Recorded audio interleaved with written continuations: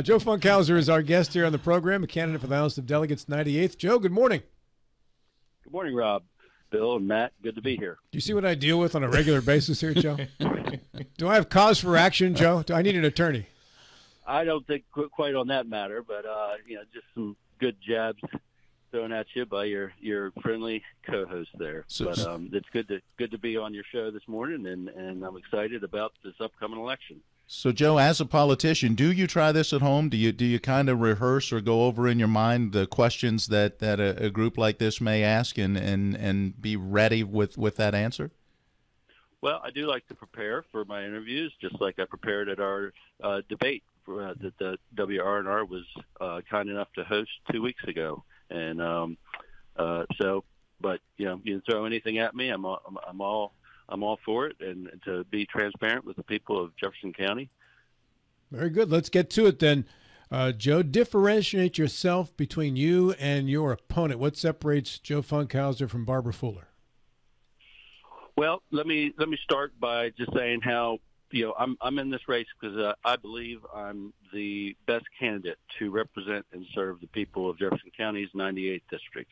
I've thought about it a lot and prayed about it a lot and talked to a lot of people that I know and respect, and that's why I'm excited to throw my hat in the ring here and give the voters a choice in this election on who will best represent them in Charleston. And I believe I'm that choice because of my experience, my skills, abilities. I'm a business and civil litigation attorney. I've spent 8 years on the Jefferson County's Farmland Protection Board, conserving Jefferson County.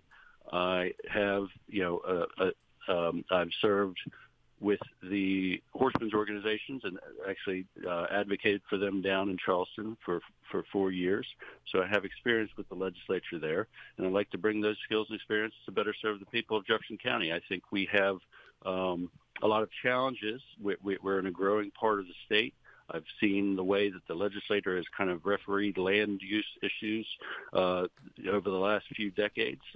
Jefferson County is a little bit different than Berkeley County in terms of having the countywide zoning there. So I think all of those things give me the ability to do right by the people of Jefferson County, and that's always going to be my focus. Is not all the noise of the opinions out there. But my focus is going to be what is going to be the right thing for the people of Jefferson County and for the people of West Virginia. Joe. And so that's why I'm running. And I think there's some other distinctions there. I'm very pleased to have the endorsements of the West Virginia Farm Bureau, the West Virginia Citizens Defense League, and West Virginians for Life. Pro-Constitution, pro-life, pro-God, pro-gun. I think there's a distinction there based off of the West Virginia CDL's endorsement for me and my opponent in terms of the Second Amendment values. All right, very good. I was just about to ask you who your endorsements were from.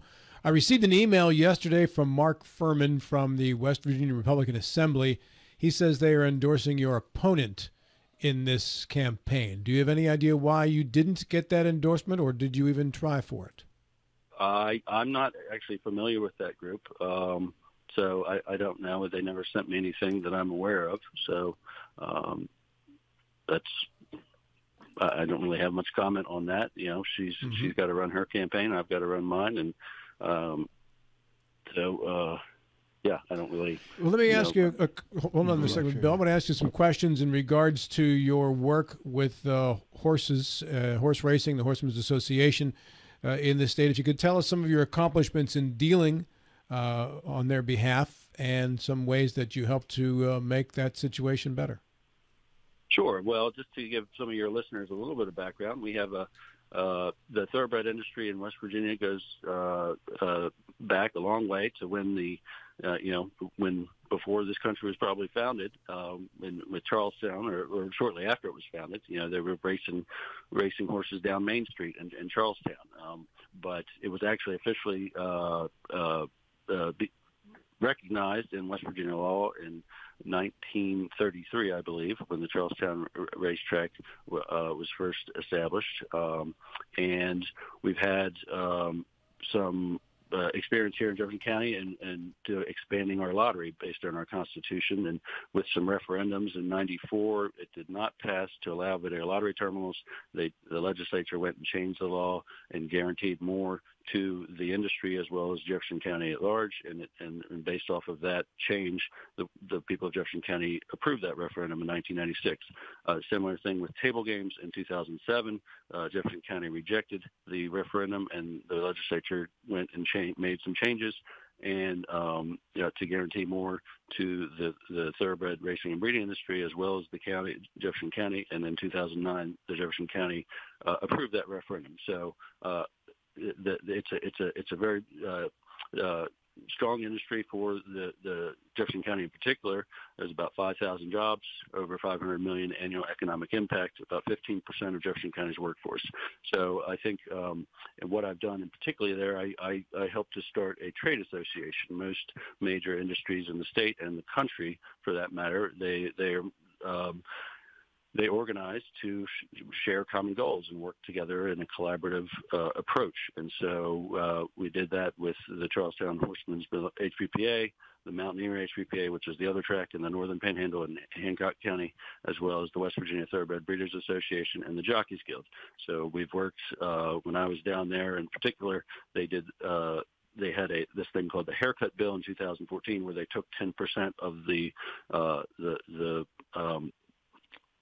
gaming funds that was the premise of the referendum, and so and prior to that, in 2004, they took a portion of those funds to solve the workers' comp deficit reduction fund, and so that was and not only that, the coal and then a lot of and self-insurance and a lot of other things were wrapped up in that. So when that was being paid off, and the coal got theirs back, and it was fair for us to the state to keep its promise, and so that was one of the legislations of the bills that passed. We got that money back. There's a bill that's been passed to get the 10% back. It's passed the House the last 2 years from the haircut bill, but it doesn't pass the Senate. But those are things where I think there was a premise of those referendums, and it's fair for the state not to do a bait and switch on the county on those referendums. And actually, when I was in law school, there was I had drafted an advanced deposit wagering, which is basically online wagering on horse racing. It was being conducted based off of the federal law, and so just to capture some of that money to put it in the industry rather than just allowing it to happen without the state getting any take on that. And so that ended up passing in 2020. It took about 10 years for that to pass. Joe, I think I remember doing some interviews with you about both the haircut bill and the advanced deposit wagering. Yes, yep. That's when we were down there, and agriculture is a really big part of our county's economy. Although I'm on the horse side of our business, we have a huge agricultural community that we need to allow to thrive in this county. Family farms are really challenged every day, whether it's national or global factors like commodity prices and the crop yields to just the regular everyday stuff, inflation, and the negative impacts of Bidenomics and the threats to our basic freedoms. Those things are really important. I was just reading the paper there the other day, the Jefferson County Development Authority, trying to work and get, do what Loudoun County is doing in terms of vineyards, in terms of maybe getting a USDA processing plant here.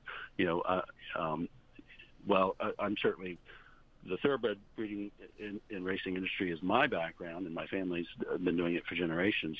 There's all sorts of other things on the broader agricultural industry and farming that I think we need to do an all of the above approach to see what works best for Jefferson County and West Virginia.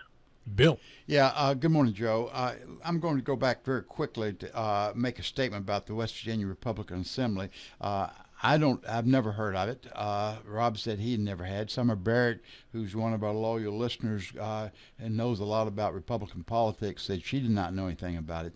But looking at the ones they've endorsed, it seems like everyone they have endorsed what I would call the extreme to the right candidate. So that's the group that they're supporting. But going back to a point you raised earlier, land use and businesses, those are more county commission domain than it would be under the delegate. But something that is under the delegate would be home rule. What's your position regard to home rule for the counties? Well, that's a good question, and I did a little studying when you asked me that at the debate, just to make sure I had my facts correct. And it brought me to Bob Bastress, who was one of the professors at WVU Law School. He did a whole law review article on the whole history of home rule in West Virginia through 2020. And essentially, where I come down is I support it in terms of land use planning, in terms of local government funding, as long as there's no tax increase. I'm for it. And then in terms of education, but in terms of where allowing sanctuary cities or allowing towns or counties to pass ordinances which further restricts your constitutional rights, I'm not for home rule in those categories.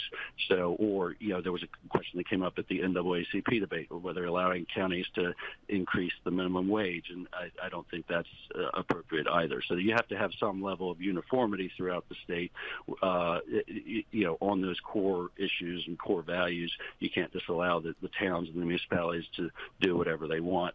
But in terms of land use planning in particular, I think people in Jefferson County, it's appropriate for the people, the Jefferson County Commission, to make those decisions. When we have countywide zoning, they're going to make probably better decisions than some, folks down in Charleston or Washington, D.C. in terms of how best to develop our comprehensive plan with, public input. I think that's the big complaint I get from a lot of folks is things that happen and there's not been adequate notice or public comment period. And I think that's what, that's part of the reason I'm running is I think we need to provide more transparency, accountability, and integrity at every facet of government, from the local to the state to the federal. Matt Miller. Joe, let me ask you about the way that the legislature has handled budgets in recent years and the flat budget approach, and then the excess at the end of a year kind of being able to be used to backfill, and then, of course, for various other projects and so forth. What are your thoughts? Are you in agreement with that line of thinking when it comes to our budget and our economy? Well, that's a very great question. I'm not sure we have enough time for me to fully answer it, but I think the way that the tax debate has taken since the Republicans have been in charge of the last 8 to 10 years, they finally come to the consensus with the income tax reduction. And there's triggers in the law where if there's a continued responsible budget, there will be continued income tax decreases. And so I'm all for that. In terms of the process of getting there, like this year, there was some tiff with the federal government based on these COVID funds, and so that's why they're going to address that, I guess, next month in special session, because there was this huge, $500 million question mark in the budget, and so I think that's more of like a one-time sort of exception. And this year, I don't think that ought to be the model going forward every year. I think you ought to try and get the budget done in the regular session. But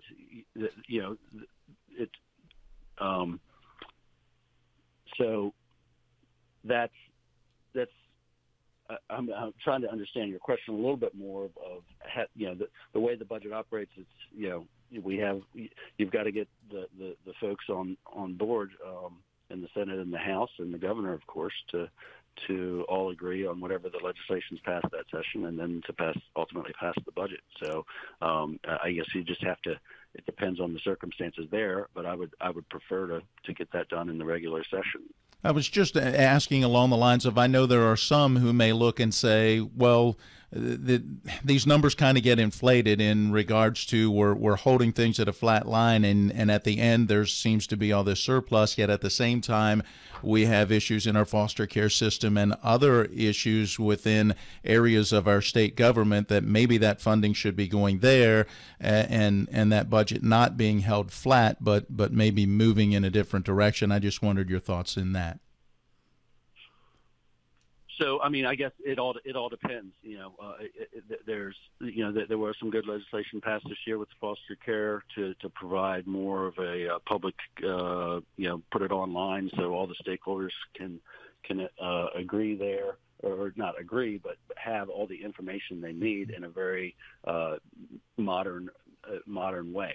There's more than 6,000 children in the foster care system, and there's only less than 200 guardian ad litem. So there's a huge case overload there. So I certainly think more resources there would probably make sense to address those caseloads. But it's a delicate balance there of balancing the budget, and I think there's something I want to, if I'm fortunate enough to prevail in this election and represent the folks here of Jefferson County down in Charleston, I want to go, just like we've done on the DHHR, breaking that into 3 separate agencies to get a better handle on their budget to see where efficiencies can be made. Do the same thing in education and across all forms of government to see where we can maybe be more efficient in terms of our spending, so we can provide the taxpayers relief. Especially people are struggling out there. People think we're this wealthy D.C. suburb. I was down in Ranch in the last couple of weeks, and across the county, there's we have a lot of people struggling, and it's tough to pay their bills. I want to do everything I can to help the folks out in terms of providing tax relief. That's one of the specific tax reliefs that I'm campaigning on is at least doubling the homestead exemption, so we can help our seniors and our disabled vets out. Joe Funkhouser, our guest here, candidate for the West Virginia House of Delegates, District 98. This would be the Paul Espinosa seat, correct, Joe? Yes, sir. All right. Joe, in Jefferson County, obviously solar farms are an issue. They created quite a situation with the Jefferson County Commission, and this is clearly more commission-based, but it is a big part of the Jefferson County turf. Your thoughts on the direction of solar farms in Jefferson County, and especially and significantly if you think that there needs to be any legislation at the state level? Great question. It's obviously come up. There's, Cabletown's part of my district, and everyone I've talked to, they do not like it. There's obviously concerns in terms of having the appropriate emergency services if and when something, if those things catch fire. There's legitimate concerns on the way this initial ordinance was passed to allow these large solar facilities. I don't have any problem with folks putting it on the roof, and frankly, I understand the other side of it with farmers, and farming is a tough business. No matter what type you're in, it's hard to make a profit there. But I think there's certainly room for improvement in terms of the way that the ordinance was crafted. In terms of, there's a term, to enhance the buffers, where there's more consideration given to the adjoining or adjacent property owners. There's a legal term called constructive taking, where if a government passes a regulation that harms your property valuation, it's considered a Fifth Amendment violation. It's considered a constructive taking. I'm not sure it's crossed that precipice, but I think there's a reason why there's so many people are frustrated about this.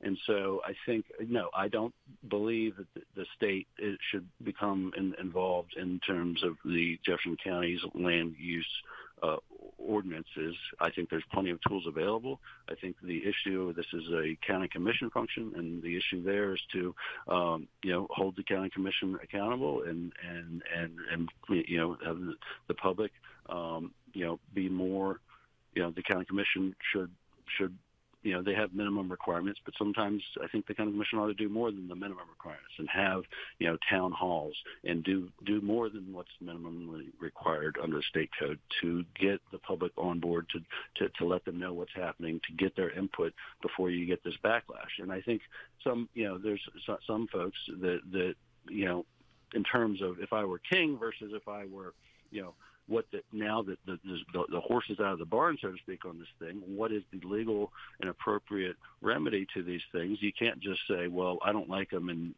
you can vote them gone. That's not going to happen. You've created an estoppel situation, and so what is the best path forward based off of what has already occurred? And I'm not hearing many of the folks that